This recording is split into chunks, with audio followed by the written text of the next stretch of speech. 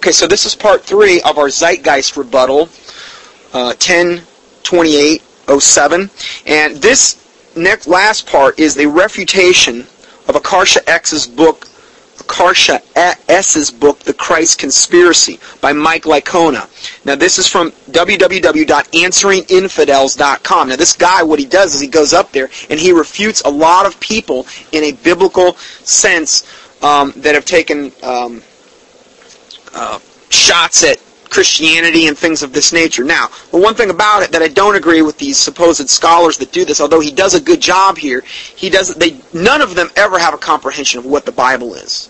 They don't ever, they'll use NIV and all these other translations. So essentially, what I've tried to do in this is go in there and cut out any of the Bible verses that are where I'm actually cutting and pasting them out of there, and I'm just leaving you the Bible reference so you can go read it.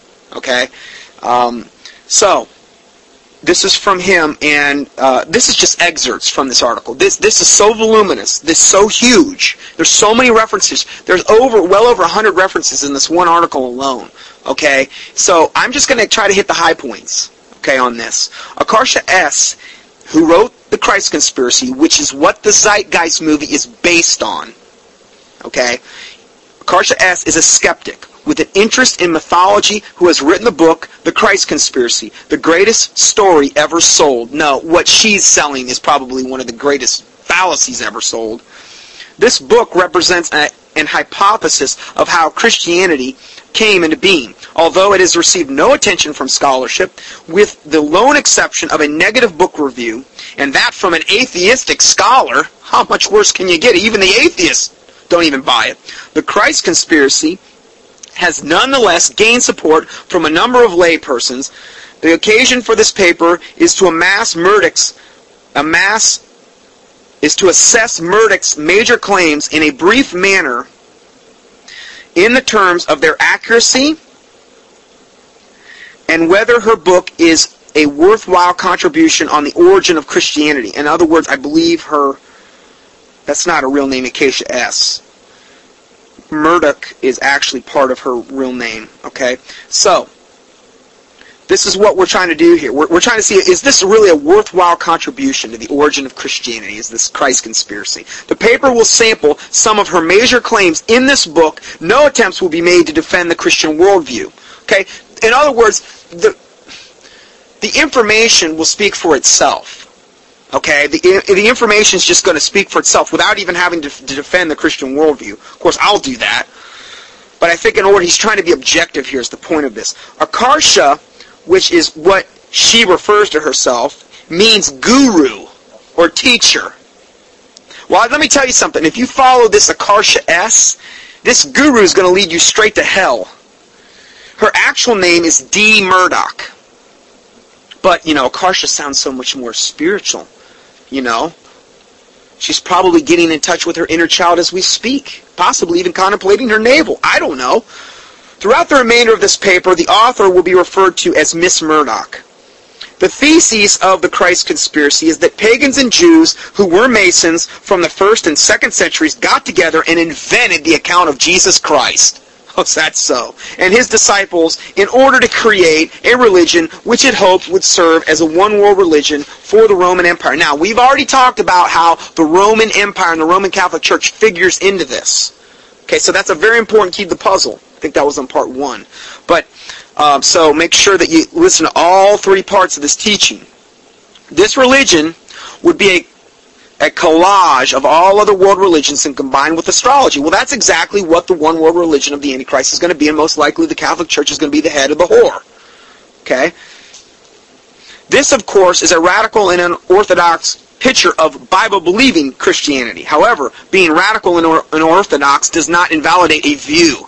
Notwithstanding, if Miss Murdoch's picture of Christianity is to be believed as correct, she has to be accurate in her assessment of the details of the other religions she cites in terms of the similarities with Christianity, because that's what they do in the Zeitgeist. They constantly compare Hinduism, Buddhism, paganism with Christianity. But like I said before, she doesn't even get her paganism remotely correct. Okay, so She has to be correct, though, in order for the movie to have validity, right? Isn't that fair? She needs to be correct in her assessment of ancient astrology, correct in her peculiar datings of the Gospels, and must be correct regarding her teachings on the Freemasons. If she is incorrect in any one of these, her hypotheses must be altered or abandoned. It is when we look at the areas of astrology, comparative religion, New Testament higher criticism, Freemasonry, and other issues, we find her to be incorrect in every single one of these areas. Every one. Astrology, this is one area. Miss Murdoch claims, remember, she's the one that wrote the Christ Conspiracy that the Zeitgeist movie was based off. Miss Murdoch claims that as myth developed, it took the form of a play with a cast of characters including 12 divisions of the sky called the signs of the constellations of the zodiac. The symbols that typified these 12 celestial sections of 300 each were not based on what the constellations actually look like, but represent aspects of earthly life. Thus, the ancient peoples were all able to incorporate these earthly aspects into the mythos and project them onto the all-important celestial screen. End of quote. Based on this understanding, she claims that the mythical Jesus recognized the coming of the age of Pisces, the fish, thus the Christian fish. Now, every single thing here that I'm getting into now is massively referenced, okay? This isn't opinion.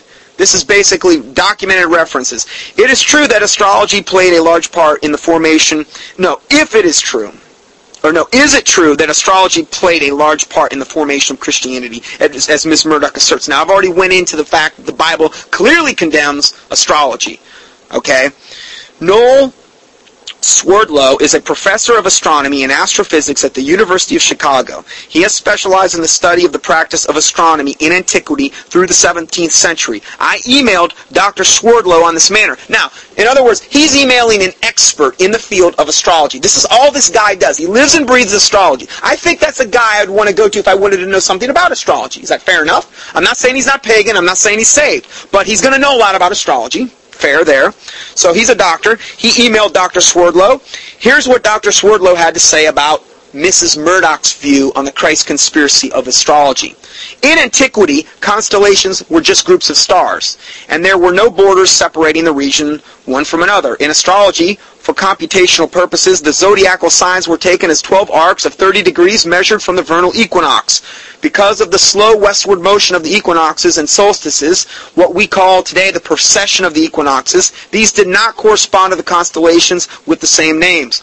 But within groups of stars the vernal equinox was located was no astrological significance at all. The modern ideas about the age of Pisces and the age of Aquarius are based upon the location of the vernal equinox in the regions of the stars of those constellations. But the regions, the borders between those constellations, are a completely modern convention of the International Astronomical Union for the purpose of mapping.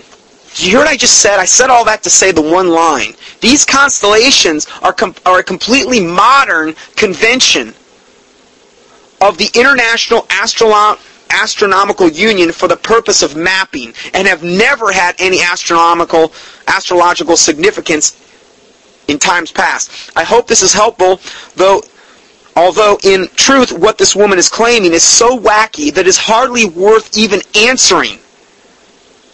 So when this woman says that the Christian fish was a symbol of the coming age of Pisces, she is saying something that no one would have thought of in antiquity, because in which the constellation of fixed stars, the vernal equinox, was located, was no significance, and it is entirely an idea of modern 20th century astrology. In other words, these things that they say go back all these hundreds and thousands of years to all these other pagan cultures with astrology, a lot of this stuff wasn't even invented until the modern day age. And let's face it, they didn't have the telescopes and the things that we have now. So that's from an astronomist. Okay? In other words, the ancient Christ conspirators could not have recognized the 12 celestial sections in order to incorporate them into the Christian myth and announce the ushering in of the age of Pisces, as Murdoch claims. Because the division into the celestial sections did not occur until a meeting of the International Astronomical Union in the 20th century. Therefore, her claim is without any merit. Miss Murdoch also holds that when we see the 12 figures in the Bible, that these are representatives of the 12 zodiacal signs. She writes, in reality, there's no accident that there are 12 patriarchs, 12 tribes of Israel, 12 disciples, 12 numbers on the astrological signs. End of quote. If we want to accept her thoughts on this, we also need to accept that Dunkin' Donuts is owned by an astrologer, since they give a discount when you buy a dozen donuts. Grocery stores must also be run by astrologers, since you can buy a dozen eggs from them. Even our legal system must have been influenced by astrology, since there are 12 jurors. And when you want to see astrology in something, you see it, even when it requires that you read foreign meanings into the text. I kind of like the way this guy writes. But there are further problems with her thesis. Were the 12 tribes of Israel representatives of the 12 signs of the zodiac, as she claims? She asserts that Simeon and Levi are Gemini, Judah is Leo, and the list goes on. She also claims that when Jacob set up 12 stones representing the 12 tribes, that they were really representing the 12 tribes of 12 signs of the zodiac. But this is impossible. Genesis was written in 1000 BC and contains the story of the 12 tribes of Israel, which would have occurred even earlier. The division into the 12 zodiacal signs did not occur until the Babylonians made the divisions in the 5th century BC. Therefore, reading astrology into the 12 tribes is achronistic. Chronistic. It's not chronologically sound. It doesn't make any sense. She also claims the Hebrews were moon worshippers, since many of their feasts and holidays revolved around the movements and the phases of the moon. Such moon worship is found repeatedly in the Old Testament. Now she cites where the Israelites were the Hebrews were worshiping the moon. The first place she cites it is Psalm 8:13. So let's go to Psalm 8:13. I thought this was kind of neat way to really show her scholarly thing here. I mean, this will get your attention. Let's go to Psalm 8:13. I'm going to let everybody get there.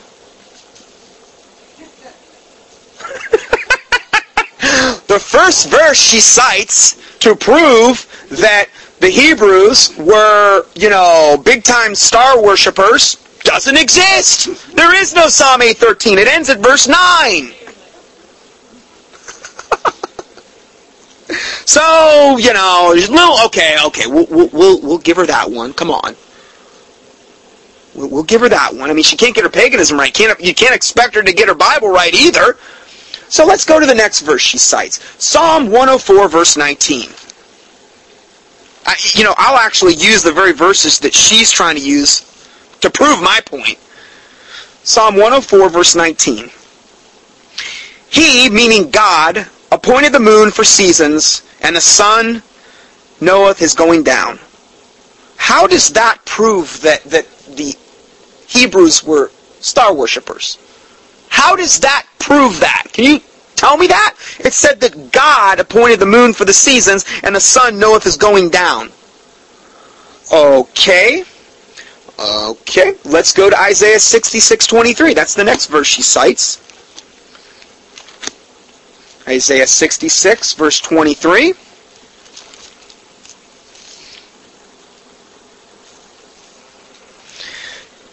And it shall come to pass that from one new moon to another, and from one Sabbath to another, shall all flesh come to worship before me, saith the Lord. And they shall go forth. This is the end of Isaiah. Okay, let's go ahead and read verse 22. As for the new heavens and the new earth will I make, shall remain before me, saith the Lord, so shall your seed. Now this is in regard to like the millennium and afterward, these types of things. Okay, but where does it say here that they're worshiping the moon? It says, and it shall come to pass that from one new moon to another, and from one Sabbath to another, shall all flesh come together and worship before me, meaning God. They're not going to worship the moon or the stars. How does that prove her point? It doesn't. She's discrediting herself at every turn here. And this discreditation equally applies to the Zeitgeist movie. So, let's go forward. And to this day, Jews... she goes on to say that, and to this day, Jews celebrate holidays based on the lunar calendar. And Isaiah 47, these moon worshippers are equated with astrologers who divide the heavens, who gaze at the stars, who at new moons predict what shall befall before you. Okay, now let's go there. Isaiah 47. I'm not going to back away from anything that this woman's bringing up. Isaiah 47. Let's start in verse 12. Stand now with thine enchantments, and with the multitude of thy sorceries, wherein thou hast labored from thy youth. If it so be that thou shalt may be able to profit, if so be thou mayest prevail. Thou art wearied in the multitude of thy counsels. Let now the astrologers and the stargazers and the monthly prognosticators stand up and save thee from these things which shall come upon thee. God's like mocking them. He's challenging them. He said, let them try to save you. We'll see what happens. Behold, they shall be as stubble, and fire shall burn them, and they shall not deliver themselves from the power of the flame. There shall not be a coal to warm, nor fire to sit before. Now, I know we already made reference to this, but they're saying, basically what they're saying here, what she's trying to say is that in the Bible, it's as though God encouraged moon worshiping. He's condemning it here. I'm not saying there weren't certain sects of the Jews that lapsed into this. Every single pagan culture has always lapsed into paganism. But God doesn't condone it. He condemns it. It's ridiculous. The way that she goes about this is the opposite way she should be. But, she's got to push her agenda some way. This is about apostate Jews, not biblical Jews. Okay? Listen to this. If you go to the verse 1 of Isaiah 47, it says, Come and sit in the dust, O virgin daughter of Babylon. Sit on the ground, there is no throne, O daughter of the Chaldeans, for thou shalt no more be called tender and delicate. Now, I heard one guy say, well, this isn't even talking about the Jews. I disagree. Because it says in verse 4, As for our Redeemer, the Lord God of hosts is his name, the Holy One of Israel. Now, what this is it's apostate Israel. Apostate Israel is many times referred to in the Bible as the daughter of Babylon. It's not Babylon, it's the daughter of Babylon. The whorish daughter of Babylon. Many, many times apostate Israel is referred to that. Okay? So, let's go further. Were the Hebrews moon worshippers? This is unfounded for a couple reasons. Number one, just because the Jews operated under a lunar calendar doesn't mean that they were moon worshippers. When you look at the 3 Bible references she provides, which we just looked at, to support her claim that moon worship is found repeatedly in the Old Testament, it is readily seen that these verses she's citing are totally taken out of context. The one didn't even exist. And all we ever see of moon worship is condemnation by the Lord Jesus, by the Lord.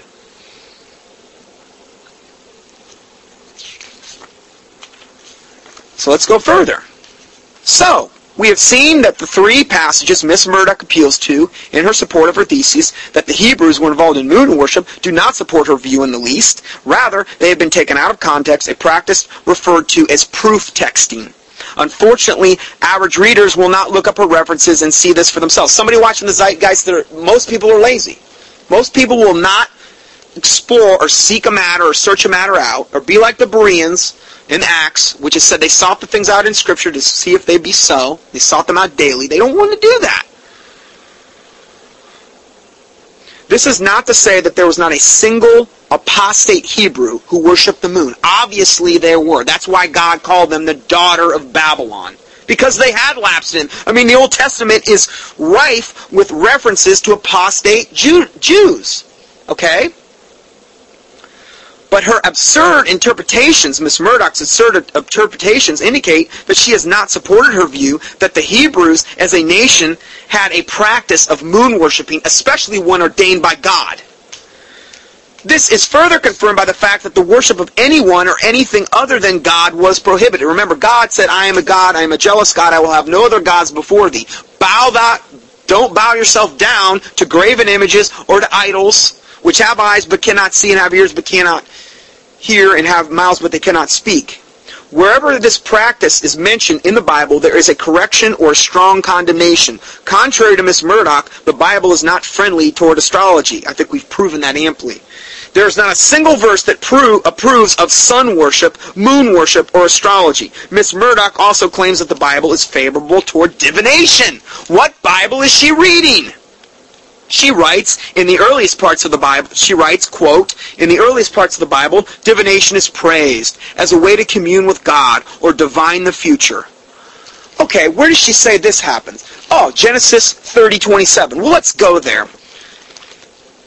She's more pathetic in her assessment of the Bible than she is of the paganism.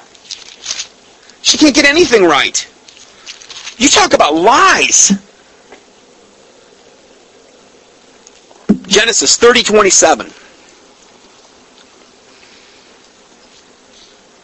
"And Laban said unto him, I pray thee, if thou find favor in thine eyes, tarry, for I have learned by experience that the Lord hath blessed me for thy sake." Okay, this is about Jacob and Laban. Okay? Okay, now let's see here. Let's go back over this again. Miss Murdoch claims the Bible is favorable towards divination.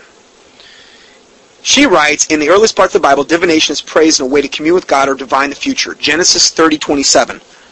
Did you see anything in that verse I just read? "And Laban said, I pray thee, if I found favor in thine eyes, tarry, for I have learned by experience that the Lord hath blessed me for thy sake." Because of Jacob's presence in Laban's family, the Lord was blessing Laban's family. He liked it. How is that divination? You can't, but see, it's almost like she's throwing out verses that don't even apply, hoping you won't look them up. I mean, that is pathetic. Indeed, the word divination comes from the word divine, which is a demonstration that divination was originally considered godly and not evil. This is what she's saying. Divination comes from the word divine, which is a demonstration that divination was originally considered godly and not evil. But that's kind of funny because the Bible totally condemns divination every single time it's mentioned. And the penalty was death in the Old Testament. This is just her opinions.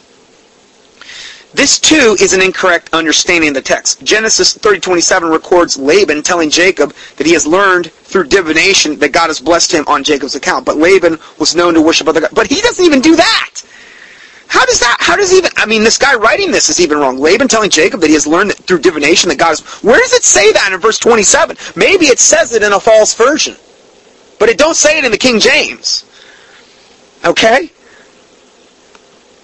In fact, it wouldn't even matter because Laban is his own person anyway. He's not God. He's an imperfect man. But it doesn't even say that. This verse does not praise divination, and God has said elsewhere that divination is evil. For example, it is written in Leviticus 19:26. Let's just go there real quick. Leviticus 19:26.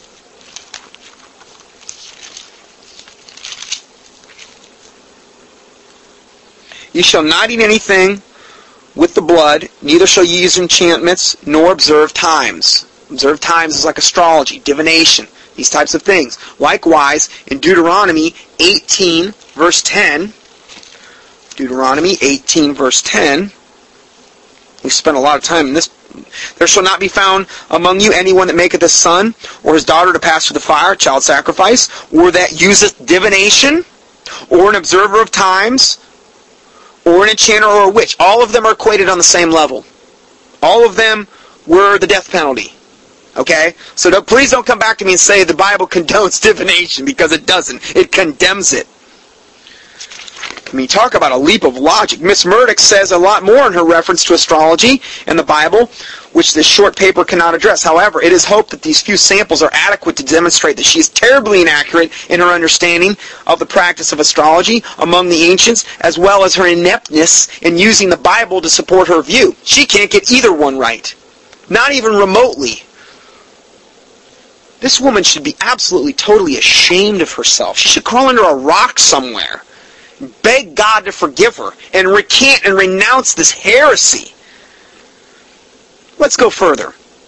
Miss Murdoch contends that Jesus, as a crucified Savior, was merely borrowed from other religions. For her, one of the most striking similarities is found with Krishna, the Hindu god. Indeed, her forthcoming book. She's got a new book coming out, everyone, so just make sure you're first in line. Her new forthcoming book, The Sons of God, Krishna, Buddha, and Christ Unveiled. I can hardly wait to miss it. Expounds on this position of Krishna. What about Miss Burnach's claim that Krishna is so similar to Jesus Christ that Christianity must have borrowed from Hinduism? Dr. Edward Bryant, professor of Hinduism. Now, one thing I love about this guy is he goes right to the professors that live and breathe a particular subject. I'm not saying they're saved, but if anybody's going to know something about it, it's going to be a professor of Hinduism. This guy is Dr. Edward Bryant, professor of Hinduism at Rutgers University, a scholar on Hinduism. As the writing of this paper, he has just translated the Bhagavata Purana, the life of Krishna, for Paraguayan World Classic. So if anybody's going to know about the life of Krishna, this guy's gonna. Okay? And he's currently writing a book to be titled The Quest of the Historical Krishna. When I informed him that Miss Murdoch wrote an article claiming that Krishna had been crucified, he replied, "That is an absolute and complete nonsense. This is a quote. There is absolutely no mention anywhere which alludes to a crucifixion of Krishna." End of quote. He also added that Krishna was killed by an arrow from a hunter who accidentally shot him in the heel. Again, it sounds like repackaged Achilles heel. The sages, he died and ascended. It was not a resurrection. The sages who came there for him could not see it. Then I read a statement by Miss Murdoch from her article, Krishna Crucified, an excerpt from her forthcoming book, Sons of God, Krishna, Buddha, and Christ Unveiled. In it, she states, quote, "It appears Krishna is not the first Indian god depicted as crucified. Prior to him was another incarnation of Vishnu, the avatar named Vitoba, who often had been identified with Krishna." To this, Bryant responds, and this is this Hindu scholar, to this he responds, she doesn't know what she's talking about. Vitoba was a form of Krishna worshipped in the state of Maharashtra, whatever that is. There are absolutely no Indian gods portrayed as crucified. End of quote. He then became indignant and said, quote, "If someone is going to go on the air and make statements about religious tradition, they should at least read a Religion 101 course." End of quote. That's what this Hindu scholar thinks about the person, this Miss Murdoch, who wrote the Christ Conspiracy, which is what the Zeitgeist movie is totally based on. Later, I emailed him regarding the 24 comparisons of Krishna to Jesus, which she has in this thing, which the reader may find in the Christ Conspiracy. He stated that 14 out of the 24 comparisons from Krishna to Christ are completely wrong, and a 15th is partially wrong. What about her 9 that are correct? Especially Krishna's virgin birth, the story of a tyrant who had been the story of the tyrant who had thousands of infants killed, and Krishna's bodily ascension. Benjamin Walker, in his book, The Hindu World, an encyclopedic survey of Hinduism, provides the answer. After tracing similarities related to the birth, childhood, and divinity of Jesus, as well as the late dating of these legendary developments in India, notice I said late dating of these developments in India, there can be no doubt that the Hindus borrowed the tales from Christianity, but not in the same name. Bryant also comments that these parallels come from the Bhagavata Purana and the Haramasa. Bryant believes that the former to be prior to the 7th century AD, yet this is hundreds of years after the Gospel accounts. In other words, all this came after Jesus Christ. They could have easily borrowed from this and plagiarized it. Okay. Of the Haramasa, Bryant is uncertain as to its date. However, most sources seem to place its composition between the 4th and 6th centuries. Again, hundreds of years after the Gospel accounts had been in circulation. An earlier date is entertained by David Mason of the University of Wisconsin, who states there is no consensus on the dating, but he's aware that it may be as early as 2nd century. Even if this early date is accurate, it is still after the Gospels, not before, as Murdoch's thesis requires. Miss Murdoch further claims that Christianity has failed in India because the Brahmins have recognized Christianity as a relatively recent imitation of their much older traditions. To which this Dr. Bryant simply stated, "Stupid comment," end of quote. See, this is a pagan Hindu guy who owns the subject of Krishna better than probably anybody on the planet, saying that this woman is out of her mind, essentially. Her information or research is stupid. Miss Murdoch claims that Christianity has borrowed substantially from Hinduism is without merit. Her claims are without merit. Her claims are false, unsupported, and exhibit a lack of understanding of the Hindu religion. Now, let's talk about her similarities of Christ to Buddha. In addition to Krishna, Miss Murdoch cites that similarities between Buddha and Jesus as an example of how Christianity is borrowed from Buddhism. Right. As with Krishna, she lists 18 similarities between Jesus shares with Buddha in the Christ conspiracy. Regarding these, I emailed, again, he emails an expert, Professor Chun Fong Yu. I had a brother named Chung Fong Yu. No, just kidding, sorry. Professor Chung Fong Yu, chairman of the Department of Religion at Rutgers. Dr. Yu has specialized in Buddhist studies. I listed the 18 similarities recorded by Miss Murdoch and asked if these were actually traditions of Buddha. Now, this guy is going to the fountainheads of information on paganism, okay? These guys own this stuff. So, what was Dr. Fu Yu's what was Dr. Yu's response? Okay? She replied, quote, "None of the 18 similarities are correct. None. None. A few, however, have some semblance of correctness, but they are badly distorted." End of quote. Dr. Yu ended by writing, "This woman you speak of, this Miss Murdoch, is totally ignorant of Buddhism. It is very dangerous to spread misinformation like this. You should not honor Miss Murdoch by engaging even in a discussion with her. Please ask her to take a basic course in world religion or Buddhism before uttering another word about things she does not know." End of quote. Oh boy, this Zeitgeist movie's just, it's all over it. So accurate. This is the second time Miss Murdoch has been asked to take a basic 101 course in religion. She gets everything wrong. It is appropriate to mention here that Miss Murdoch's claim have to be mastered several... It is appropriate here to mention that Miss Murdoch claims to have mastered several religions. Oh yeah, she's real master. Legend in her own mind.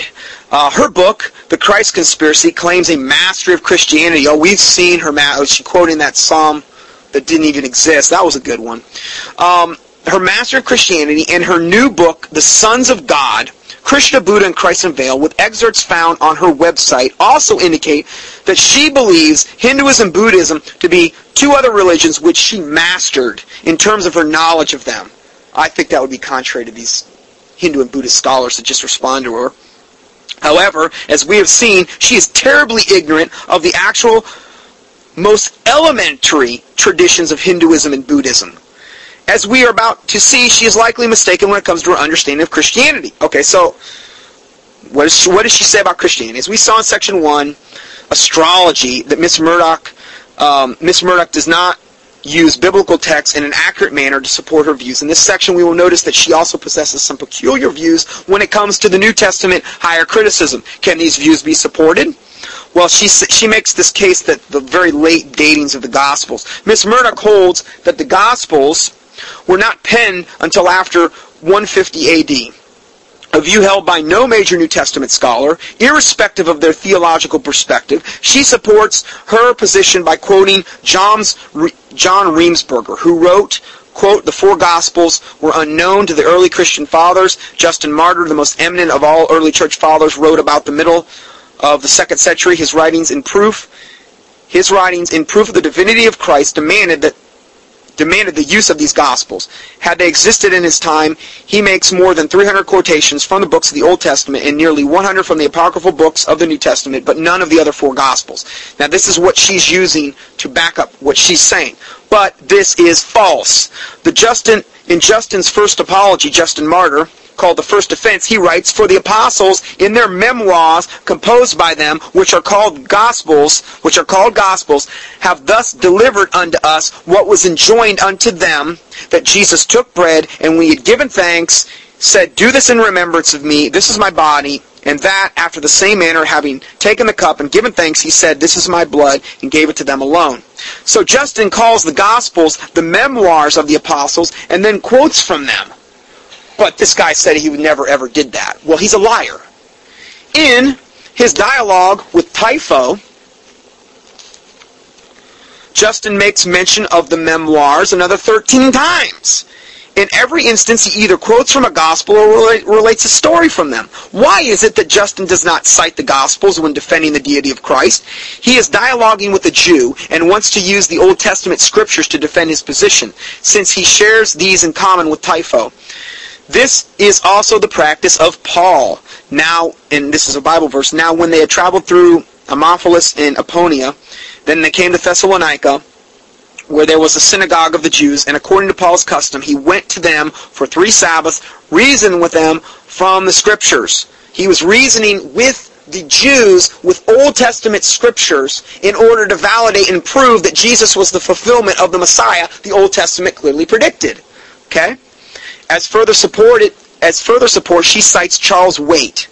At the very threshold of the subject, we are met by the fact that nowhere in all the writings of Justin does he once so much mention any of these Gospels. Now, this is her supposedly how she's justifying this. Nor does he mention either of their supposed authors, except for John. It is true that Justin never says who wrote them. However, contrary to Murdoch's sources, we know that they existed because Justin referred to them and quoted them just as we demonstrated above. Miss Murdoch could claim that the Gospels Justin referred to were different than the 4 we have, but if this is the case, what data can she provide to support her view? She must also adequately explain why there's a complete absence of manuscripts for these supposed Gospels that, she says were different. She must also explain why there's a complete absence of manuscripts for these, while we have an abundant number of manuscripts for the 4 Gospels that we now have. Moreover, the Gospels Justin appeals to seemingly have precisely the same content as the 4 we have now. So, she will have difficulty demonstrating that multiple layers of legend were added from Justin's time until the later part of the 2nd century, since the early sources which Justin was familiar with and from which the 4 Gospels supposedly borrowed said precisely the same things. So she goes further and she says, she writes that she says this guy named Waite, Charles Waite, says, no one of the 4 Gospels is mentioned in any other part of the New Testament. End of quote.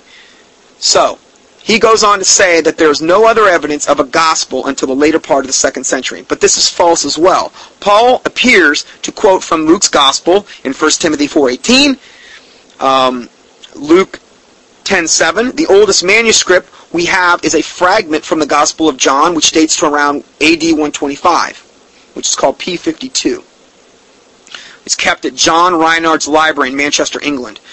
The early church father, Ignatius, AD 110, who either knew the apostles or was close to those who did, seems very familiar with the Gospel of Matthew because of the numerous parallels and apparent quotations from Matthew. Clement and Polycarp, who also knew the apostles, also make the use of Matthew. Second Clement employs numerous sayings from Matthew, Luke, and a few from Mark. All of these early Christian writers were from the later part of the 1st century, though no later than the middle part of the 2nd century. Therefore, her claim that the Gospels were not composed until the later part of the 2nd century is without support. And there is no respected New Testament critical scholars who embrace her datings. Murdoch quotes from the Woman's Encyclopedia of Myths and Secrets. Well, that sounds like a pretty accurate thing there. Sounds like a solid source to me. So Murdoch quotes from this Woman's Encyclopedia of Myths and Secrets, quote, no extant manuscript can be dated earlier than the 4th century. All right. This shows no knowledge of the manuscripts we have. The P52 papyrus mentioned a moment ago dates back to around 125. The P75 dates back to 175 to 225. The P46 and P66 are slightly earlier and both date to around 200. The P45, the first of the Chester Beatty biblical papyri, dates to the first half of the 3rd century. The P47 dates to the later part of the 3rd century. P72 dates to around the 3rd century. In summary, we have 7 manuscripts which predate the 4th century. Oh, but that's contrary to the Woman's Encyclopedia of Myths and Secrets. So I guess, you're just going to have to make up your mind on that one. Also, another point to bring up. The manuscripts that were the most true and the most used were also the ones that were, again, the most used. And these manuscripts wore out the quickest because they were used. the Catholic Church will say, well, we have the Vaticanus and the Sinaiticus, and they're the oldest manuscripts. The reason they were the oldest manuscripts is because people even in the Roman Catholic Church at the time when they were put out knew that they were heresy and junk and didn't even mess with them. Until later, Westcott and Hort came along, two basic occultists, and came and said, hey, we're going to translate these into the Bible, which ultimately turned into the Revised Version of 1881, which ultimately spawned all the modern translations today, other than the King James Bible. And that's including the New King James. So if you have any version other than the King James Bible, you've essentially got a Bible translated from by occultists, from essentially occult, perverted, corrupted manuscripts, which can actually trace their lineage back to Egypt. That's a whole other rabbit trail. The last thing is Paul's letters. This woman, Miss Murdoch, believes that all Paul's letters are forgeries. Now, there's a huge movement in Christianity that says this. Oh, Paul, they call Paul the usurper. None of his... See, again, it's a matter of people don't want to be accountable to a holy God. So they just automatically, oh, Paul's bad. He's bad.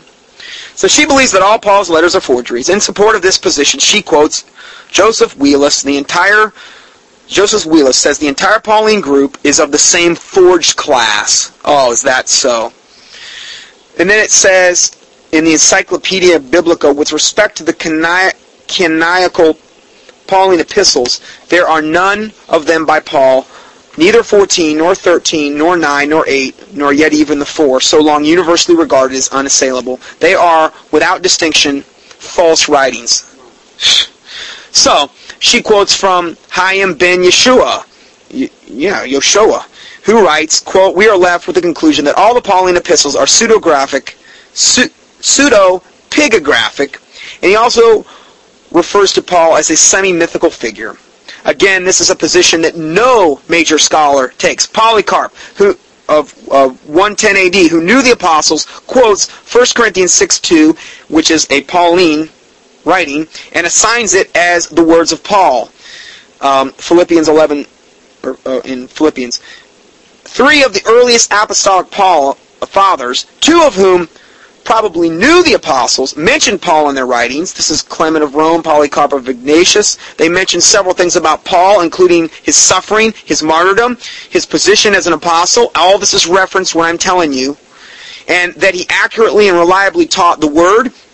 Moreover, the apostolic fathers cite several of Paul's letters, Romans 1, Corinthians 1 and 2, Galatians, Ephesians, Philippians, 1 Thessalonians, 2 Thessalonians, and 1 Timothy. Therefore, there is solid evidence to believe that Paul was a historical person who authored several of the books of the Bible, which are contained in the New Testament. No serious scholar takes the position of Miss Murdoch, and there are good reasons why.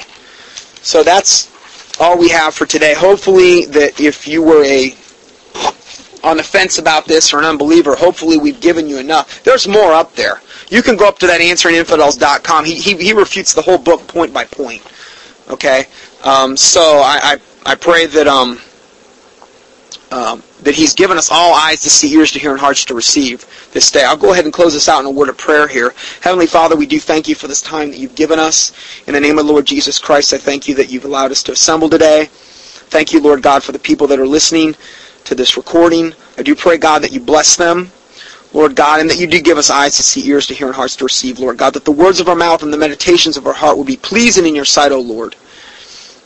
I pray, Lord God, that you would cleanse us of presumptuous sins and secret faults, that they would not have dominion over us. In the name of Jesus Christ, if there's any spirit of pride over us, Lord God, that would cause us to not see, that would blind us, I pray, Lord God, all these spirits be removed in the name of the Lord Jesus Christ. I pray, Lord God, that you would help us and conform us to the image of the Lord Jesus Christ. That, Lord God, you would forgive us for any and all sins that we've committed in any way, shape, or form, that you would wipe our slate clean, that there would be nothing that would hinder our communication, Lord God, with thee. We love you, Lord God. We thank you for all your goodness and mercy. We ask all these things in the name of the Lord Jesus Christ, we pray. Amen.